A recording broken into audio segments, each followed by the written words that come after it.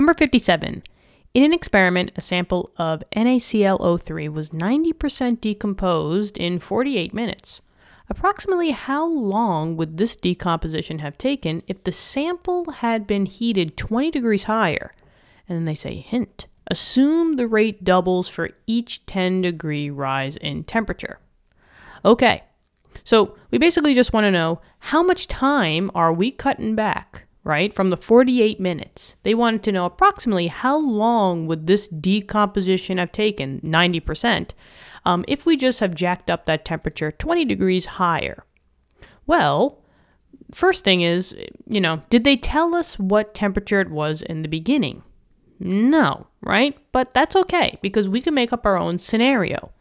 We just know that we're going to heat that sample up 20 degrees higher. So it doesn't really matter what we're starting with.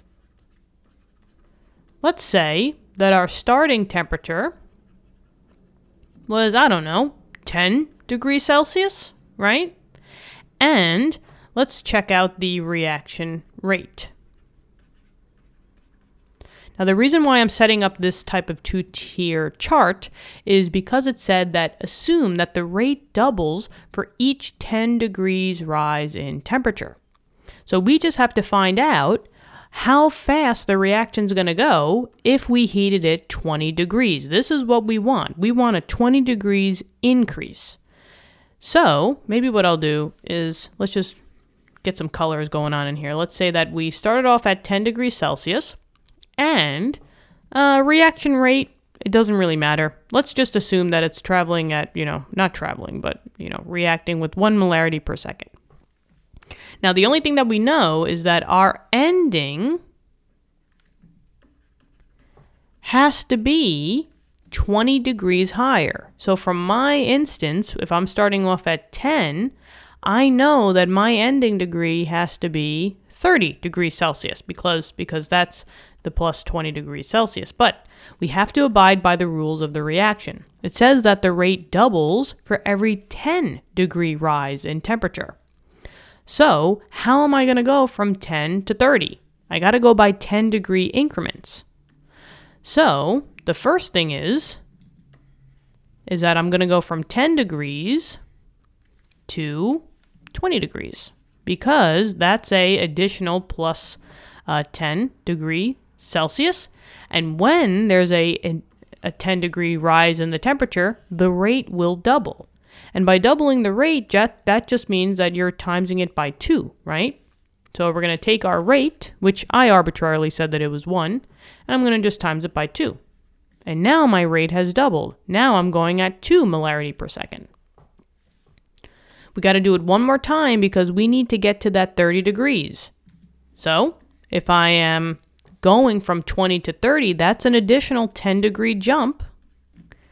And because of that, the rate is going to double again. The rate doubles every time that 10 degrees increases. So now 2 times 2 is 4 molarity per second.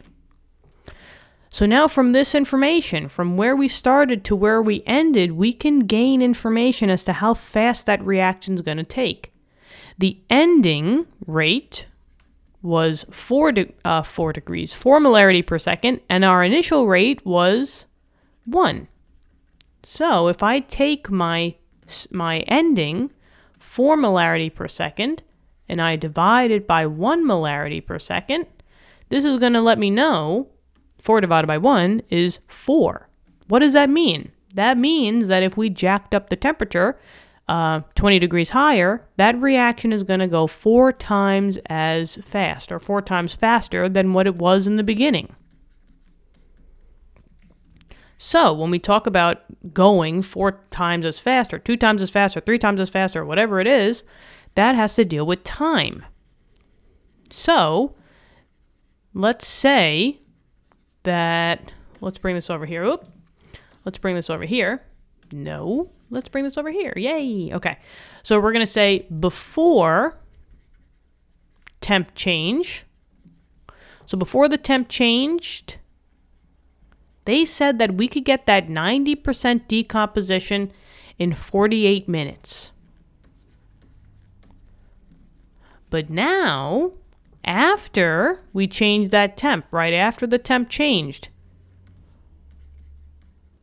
And maybe what I'll do is I'll just manipulate this a little bit just to kind of have it the same. You guys know me. You guys know me by now.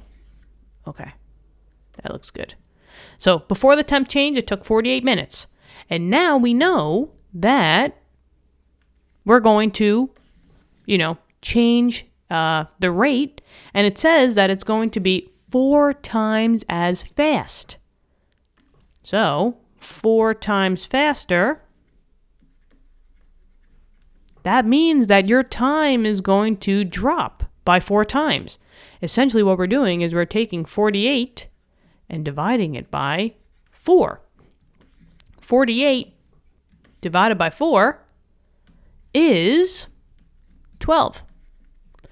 So how long would this take? It would have taken 12 minutes instead of 48, because we know that it's going to be 4 times as fast. 48 divided by 4 is 12 minutes.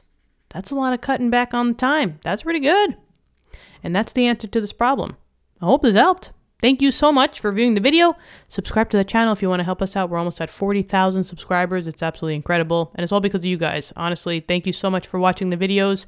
We pump out the content. We pump out the videos because we want to help you guys out. So thank you so much from the bottom of my heart. You guys rock. Good luck on those tests and quizzes. I'm always rooting for you guys. And I'll talk to you soon, okay? All right. Bye-bye.